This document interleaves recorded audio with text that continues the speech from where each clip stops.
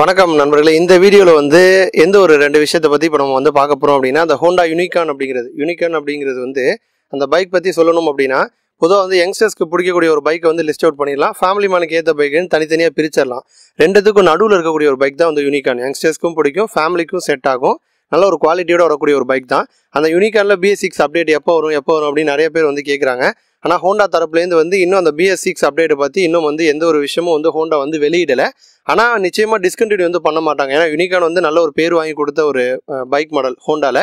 அதனால வந்து கண்டிப்பாக ஏப்ரலில் வந்து சர்ப்ரைஸாக வந்து லான்ச் ஆகலாம் வாய்ப்பு வந்து அதிகமாக இருக்குது.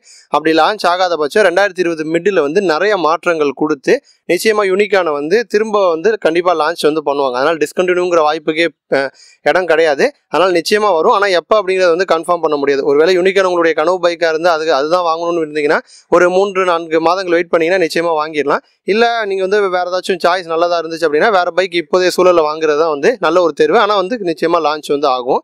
அடுத்தது பார்த்தீங்கன்னா இன்னொரு நண்பர் ஒருத்தர் வந்து NSனா என்ன, RSனா என்ன, எது வந்து பெஸ்ட் அப்படிங்கிற மாதிரி ஒரு கேள்வி கேட்டிருந்தாரு. பொதுவாக ஒரு நிறுவனமும் வந்து ஒரு சில கோட் வேர்டு மாதிரி ஒன்று யூஸ் பண்ணுவாங்க. இப்போ யமான்னு எடுத்துக்கிட்டிங்கன்னா ஆறுங்கிறது அவங்க யூஸ் பண்ணுற சீரிஸ் R15, R1, R3 இந்த மாதிரி ஆறுங்கிறது அவங்களுக்கான இது மாதிரி.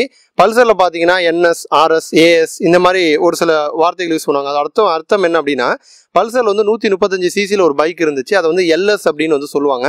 இப்போ தான் வந்து 125cc நியான் வந்திருக்கு. அந்த 135cc மாற்றாதான் 125cc பல்சர் நியானை வந்து இந்தியாவில் வந்து இப்போ தான் கொண்டு வந்தாங்க. அந்த 135cc பைக்குக்கு ஏன் LSன்னு பேர் வச்சாங்கன்னா லைட் ஸ்போர்ட்னு சொல்லுவாங்க. பல்சர் சீரீஸ்லேயே ரொம்ப வெயிட் கம்மியாக சிசி குறைவாக இருந்த பைக்கு, அதனால தான் அதோட பேர் வந்து LS அப்படின்னு வந்து சொல்லுவாங்க. NS அப்படிங்கிறது வந்து நேக்கட் ஸ்போர்ட் அப்படின்னு சொல்லுவாங்க. அதாவது வந்து நேக்கட் மாடல் அப்படின்னா பெட்ரோல் டேங்க்கு அதில் எக்ஸ்டென்ஷன் ரொம்ப பெருசாலாம் வந்து வராது, அந்த டேங்கோட முடிஞ்சிடும். அதான் வந்து நேக்கட் பைக் அப்படின்னு வந்து சொல்லுவாங்க. அப்போ வந்து நேக்கட் ஸ்போர்ட்னு சொல்லுவாங்க.